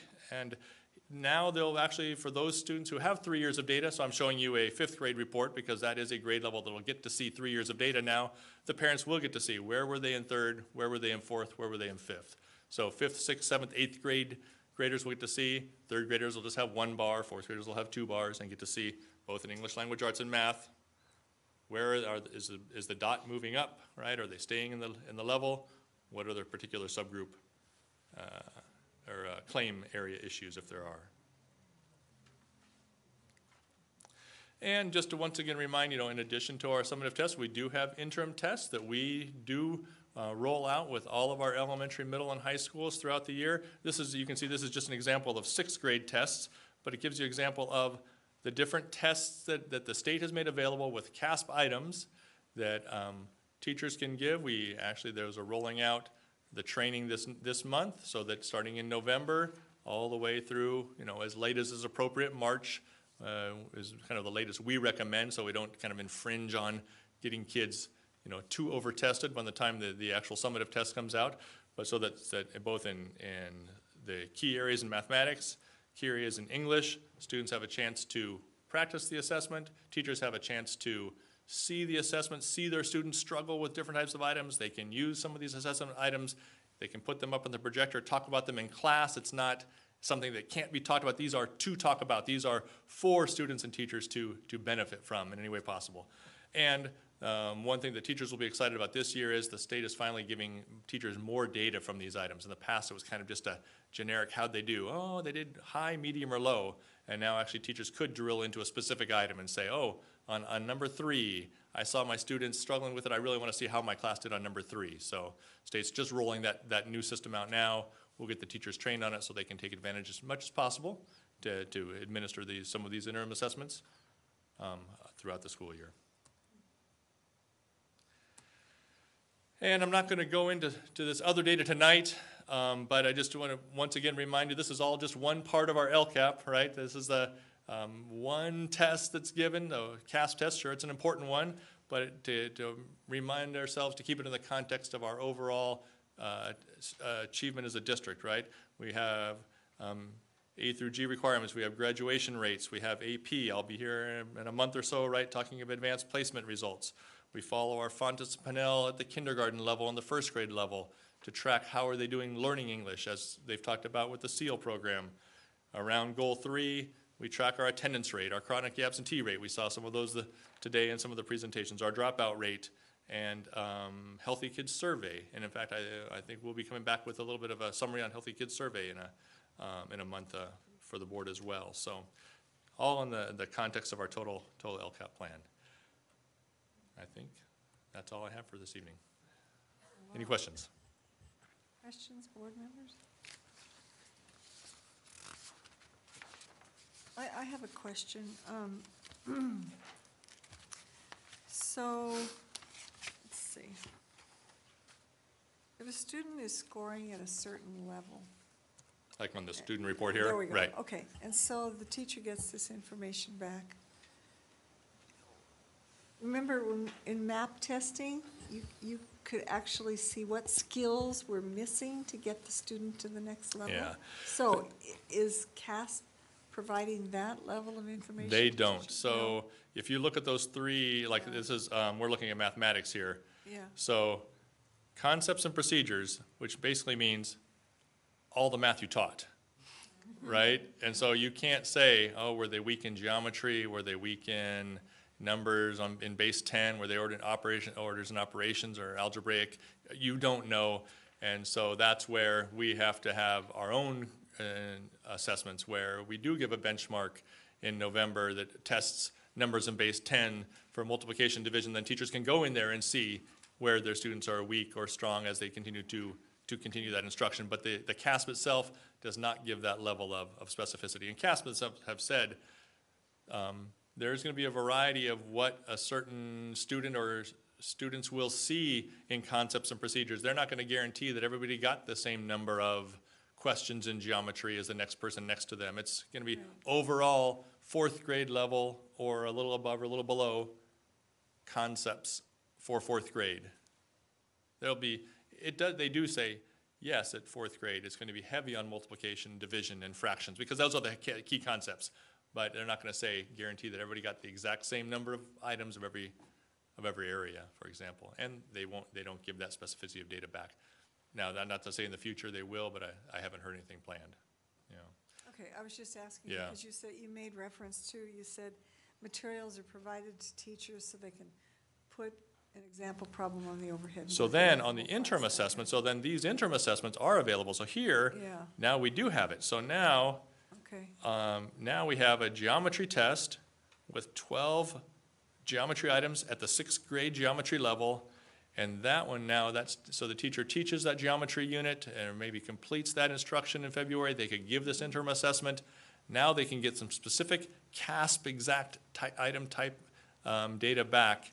And this year they'll be able to go into that and look at that any specific items. They'll say, you know what, I really know I taught questions 3 and 4 really well. I want to see, did that play out on how the students answered, or was there a misconception there that I wasn't aware of? And that level of data wasn't available on the interims of the past. So I think teachers have been begging for it. So I know a lot of teachers will be happy to have this level of a chance to get into some of that specific items as they give the interims. so the sample student report at 5th grade, that comes to the parent and it comes to the teacher, correct? Or not? Just to the parent. Just to the parent. We do give the teacher reports at the beginning of the year. We work with our data warehouse to make sure that the teachers get the overall CASP for multiple years, along with their STAR reading scores, their math benchmarks from the previous year, and their CELT. So the teachers have a variety of multiple measures of data that they can have coming in. Elementary does this. It's available for elementary too, but as elementary people know, they do that often with the placement cards, right? But to kind of say, for the middle and high schools now, in addition, we have data charts that are able to run for teachers. They can run their own the first day of school to see both those CASP scores and in the context of something else, because the CASP score says a 2. Okay, they nearly met the standard. I want to know what their STAR reading score was. I want to know what their math benchmark score, right? I want to know a little bit more than just a 2. It doesn't quite tell you enough by itself. It might give you a trend of this student over a period of years, but we can't use that to do any close diagnosis, right, of what the student needs, right? So the parent gets this and there's no explanation, I mean, there's a little explanation here. I'm sorry, this is a part of a 2-page report. I just did a clip of the graph. So down below, there is some explanation of how to interpret those. On the back side, there's some additional explanation and website reference for parents. So there is more than this. I'm sorry, yeah, I can send a link of the entire sample report if you'd like, just to see what the total report does look like that parents will receive. I'd like to see that. Okay, that sounds great. I just think for the benefit of the parents, that I hope Right. they get more than just this. And then we, in the letter, in the results that we mail home, there's also, the state has developed a Spanish translation of the entire report. So we put that into every student's report so that they have it available to them to see, okay, what was this part? They can refer to the Spanish translation. So we do mail that. So in other districts that have other languages other than Spanish, I assume the state's tailoring it to They the have, students? they Like Vietnamese? Correct, yeah, I'm not Tagalog? sure. I know that over time they do produce the translations. I couldn't tell you right at this moment of this, yeah. because they've changed the report every year right now, because this is now the third year of CASP, so there's 3 years of results, so I couldn't say, is the Vietnamese report ready or not, but I know. that is correct, I yeah. mean, in many ways, we're lucky because we have one second language. In terms of the majority of our Well, the majority of population. the students fall into Correct. that, so. Interesting. Okay, thank you. Any other questions? questions? Comments? Yes. Just curiosity, on the slide with the interim assessment, at the top of one of those columns, it says IAB. What is? So these are called the interim assessment blocks. Blocks, Because they're, okay. they're in blocks that are, you can assess one little portion of the CASP. Sure, I just wasn't sure what D Exactly, was. yeah, good question. And what it has there is, do you have to score any items to get results? And so we make sure to show those to teachers so that if a teacher administers a test that has an item that has to be scored, they would have to go online on the system, score that student's item before they get results for the test. Okay. Now, that doesn't mean it's not, if the teacher says, I don't have time to score this interim test, I've already got my own test I'm scoring, that doesn't mean it's not valuable to administer that read literary text interim block, because you can still watch your students work with it. You could see where they're struggling. You could watch as they're answering questions, and you could bring it up later in the classroom and say, let's do this one together. I saw a lot of you struggling with it. So there's lots of ways that can be used in the classroom, whether or not you chose to, a teacher chose to score or not score. In addition to the block that the state provides, they provide a comprehensive full SBAC assessment of 42 questions that you could administer to your class and and you would actually get a score sheet that you could print out from the system of what level are they and what are their areas of claims. I had one teacher in a middle school do that a couple years ago. She went through the whole process, administered it, scored all of her students, and I said, she's like, it's not worth it. You know, yeah, it was nice, but the amount of time for kids testing, the amount of time to score, and so, you know, that was my guess also, and it's certainly it's available for every teacher to use if they wanted, but it's a lot of class time, and so our recommendation is to really focus on these blocks. What are the blocks that could be most useful to you as a teacher, and at the same time prepare students for the assessment. Speaking of testing, the science test, 2 hours. I assume that is not 2 consecutive hours, that's meted out over time, or? You got a problem with 2 hours testing? I don't know. Only for a 5th grader. Right. It's all of these tests, it's up to the site and the age level of the students to decide how to roll them out. It can be done over 3 days, it could be done over 1 day, and so sometimes at the 11th grade level, it's better to get a kid and get them to focus down and get it done. 3rd grader, to break it up over multiple days, and so any of those options are available, and sites do often do different things at different grade levels. Sure. Correct. Thanks. Yeah. Okay, James? Talk about how this information relates to the dashboard and Yeah. So let's go look at our results. Do I have I don't have one that's. So the dashboard rolled out last spring, right? And last spring they took the 2015 results to the 2016 results and then gave us a color. How do we do from 15 to 16? And they said, what was your average, how far was your average score from a certain level? And did you make improvement or not? And then that's going to give that pie color. So, for example, then we saw, we went from 43% to 49%, and from 37 to 40% in English and math. We made growth, and sure enough, it played out that way that in the calculation of the average scale score growth, we made average scale score growth is what they're looking at. They don't look at it quite the same way, and that's what gave us our pie color. So what's going to happen this year? Well, I can tell you, our average scale score stayed flat, and on the dashboard, the dashboard should be released, I think, end of November, 1st of December, so probably in January, with this data for CASP.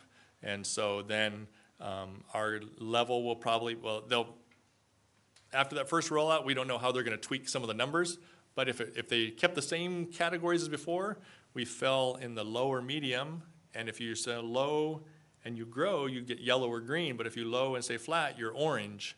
So last year, both of our test scores were in the green or yellow. This year, we'll probably be in the orange, I imagine, in both scores.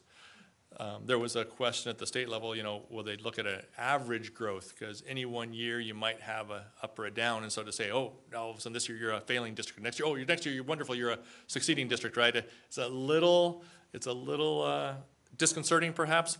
On the other hand, it is only one of multiple measures, right? They're also looking at the graduation rate and the dropout rate and EL performance on the CELT. Now, each of those dashboard items will be different years. So CELT will be 2 years previous, 15 and 16.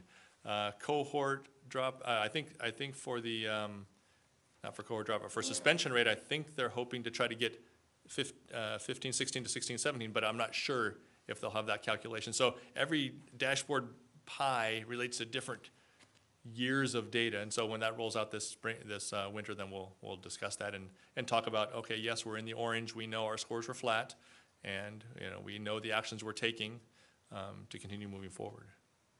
Yeah. Yes, go ahead. We don't have any control about when they give us this information, but it seems a little ludicrous to be getting this information in November or December. We actually, I'm sorry. I mean, we have yeah. this, so we know we're flat. But to get the info from the state that late in the school year? No, actually, we did have our own results in August. Okay. So we had our own results in August. We loaded it into our system, and teachers were able, and principals were able to have that information on the first day of school. Okay. What we didn't have is didn't have all the comparison data to Right. do a board presentation with the full range of data in any way. And the dashboard? I mean, that's data that they're giving to us to inform our practice, I assume, and we're getting it in December?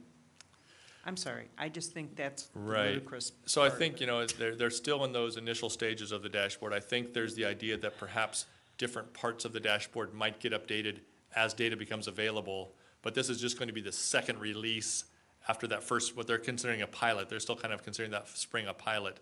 So they'll do kind of a second release of all the most recent data. This CASP with the suspension and data that I uploaded in the summer, they're going to put all that together and try to give that kind of a new release of data. Now, the question is then, as scores become available, will those different pies then, oh, now CELT is out, or now LPAC is out, let's update that one. Oh, now CASP is out, let's update that one. That time I haven't heard if it'll be a rolling change or periods of time kind of on that accountability, because it's also tied to a recent release so that our LCAP can make sure that next year's LCAP addresses this winter's dashboard. I mean, those kind of timing will be the kind of things they'll be looking at, but I can't speak to how the future rollout will be. Thank you. Any other questions, comments? It's a lot of information. Thank you very much. All right, thank you very much. Thanks, Kermit. Yeah. Okay, we're going to move into Part 9, Action Information Items Regarding Facilities and Maintenance Operations. And Jim Bombachi is here. Item A, approval of the request for proposals, commonly known as RFP, for the design-build team for the new elementary school project, and this is an action item. Yes, thank you very much. It does show that WLC is a partner. I'm sorry, I apologize, Dr. Flores, President Midgard and board. Sorry for missing the address. The WLC is on the item. They were not available. So we've seen the RFP as a draft. We've only made one change to the RFP, and that is that we pulled out the contract information. Remember I told you at the last board meeting that with the contract information attached to the RFP, we would have to actually come up with all the contract information. We don't need it until we actually decide who our design-build team is, and that's in December. So instead of trying to hurry up with the contract information, we simply pulled it from the RFP. We'll take our time and develop a very good and very comprehensive contract, and then present that to the board separately. So that's the only difference between the two RFPs. My staff is ready to mail it out tomorrow. We have all of our envelopes ready. We have all of our people ready. Council has advised us that we'll be mailing it to all of our Class B contractors. I believe we have 36. I fully expect that we'll be getting very few of those contractors to bid the project because it's a large scope. It's typically takes about $50,000 of their own money for preparation. And they also have a limited time to do it. So I expect to see, I'm hoping to see in the 3 to 5 range. And then, you know, there's information in here how we will do the interview process and so on and so forth, so. Okay, questions? So the RFP is going to be sent out next week, Tomorrow morning, tomorrow. when we get in, we're all ready. The Okay. envelopes are stamped, the email list is developed. We are sending this out tomorrow. We want to give them every minute they can. They have about 60 days to produce a very large amount of information. We want to give them every minute that they can. Okay. So, Board, this is an action item, and I will entertain a motion. Move for approval? Second? It's been moved and seconded. All in favor? Aye. Opposed? Hearing none, the item passes unanimously. Next, we have item 9B, Resolution 171811, Change Order Number 1 for Premier Builders for the Gilroy High School New Math Building Phase 1 project. It's a credit of $104,210. Which I'm always very, very happy to present Yeah. to the board, credit. Some of the change order items that were in the process, there were only a few of them of consequence. One was, there was about 100 feet of sanitary sewer pipe existing that we had to remove and replace because we're going to be putting a 2-story sewer, worth of sewer back into that system, so that had to be replaced. We stubbed that out. That's actually work that would have been in Project 2, so, Phase 2, so that Phase 2 money will be deducted from the Phase 2 project. A few of the other ones were, that was install the sewer line for $13,000. They wanted additional data, I think the IT department wanted additional data cables for the portables. We had to put protective bollards around the new backflow devices. We had to put a chain link fence as part of some information during a walk and what color and whatnot. So we put a fence across the back of the building so people wouldn't run into the AC units. And, you know, minor items here or there with some other credits. But the total change order is a credit for $104,210, which goes back into the project. Okay. I'll entertain a motion for this. Move approval? Second? Been moved and seconded. This is roll call. Yes. B.C. Doyle. Yes. Mark Good. Yes. Pat Midgard. Yes. James Pace. Yes. Yes. Jaime Rosa. Yes. Passes unanimously. Thank you. The next item is Resolution 171812, Notice of Completion for the Gilroy High School New Math Building Phase 1 Site Work Project.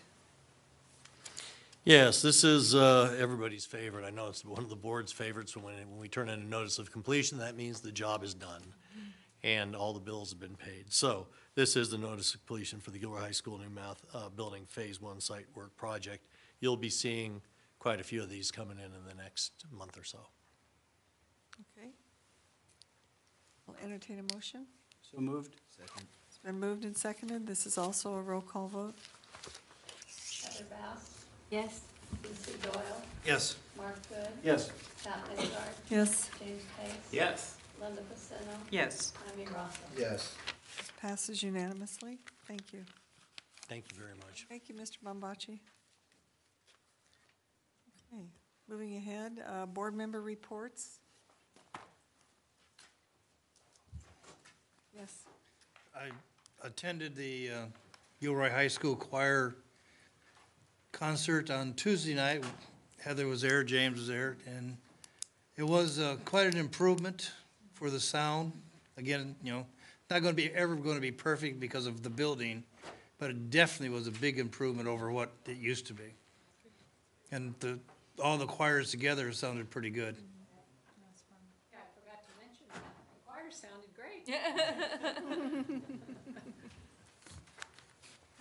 Yes, Mr. Pace. I went to the Gilroy High, which also included Solorzano and Brownell choirs, which those choirs have come a long way in the last couple of years. They sound really good now. And last night, I went to the Christopher High and South Valley Choir concert, which was also at the Gilroy High venue. So it was a well-attended, sounds great in there, it's really good. In addition, the Gilroy General Plan Advisory Committee met again, and we are starting to talk about land uses and where we want the city, or where the city's gonna grow and what should go in those various places.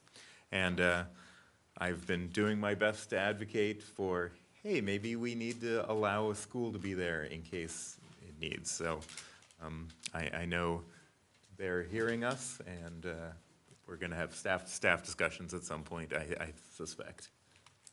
Thank you. Thank you. Any other reports? Okay. We have upcoming and new referral agenda items. Here's the upcoming agenda calendar. It's in our packet.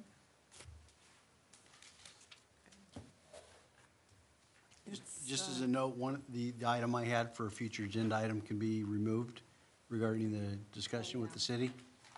Right. Right. Meant to cross that out. Thank you. I have an item. So my son is in computer science over at Gilroy High, and you know there's a lot of good stuff going on, which sent me to Google, and there is, after the success of the Biomed Academy, Project Lead the Way. Project Lead the Way also has a computer science thing, and we might want to look into We already doing that. have. Okay. We've already had staff visit, go to training. We've been talking about this for about a year. All right. And now we're at the stage where we're starting to plan in earnest. We just talked about it in Cabinet on Monday. So we've already had the computer science teacher at Christopher High involved. Good. Because that's where we're thinking the program will be. Because we have the BSA at Gilroy High, and Christopher's very interested in this. So we talked about it in Cabinet on Monday. But they've already checked out the Project Lead the Way curriculum. Very cool. I see they're adding a cybersecurity, and that's like my thing, so Yeah. very exciting. The great thing about Project Lead the Way is they have the curriculum, and we don't have to create it. And there's other places that we can go visit that have it, so it's really nice. They also have middle school and elementary programs. We know, but we're focused on, starting the Bioscience Academy was a 2-year hard effort. This will be too. And it will require allocation of funds for equipment and materials. So, we're going to come with a comprehensive proposal, hopefully in the next few months, so that we can at least start on some level next year. Okay, a couple of announcements. I believe we have facilities subcommittee tomorrow morning. We do. Jaime, are you listening? Yes. At 9. I'm just teasing you, okay. At 9 o'clock. And then also the FFA graciously brought over barbecue tri-tip for us salads. What was that from? They had an event? They have a fundraiser. They had a Fundraiser. And so they brought this Brought it over to for us. Wow. And so it's in the refrigerator in the staff room, if you're interested in. And it's taking- wrapped nicely, so you could just take it home. You don't have to eat it right now. Isn't that nice? Yeah, isn't that No, nice? that was very thoughtful of them. No. The next regular meeting of the Board of Education will be held on Thursday, October 19th, 2017. Closed session will be at 5 and the study session at 5:30, so we're early again, and open session at 7. The agenda will be available on the district's website by 5 p.m. Friday, October 13th. And with that, we beat Gina's time. Really? The meeting is adjourned.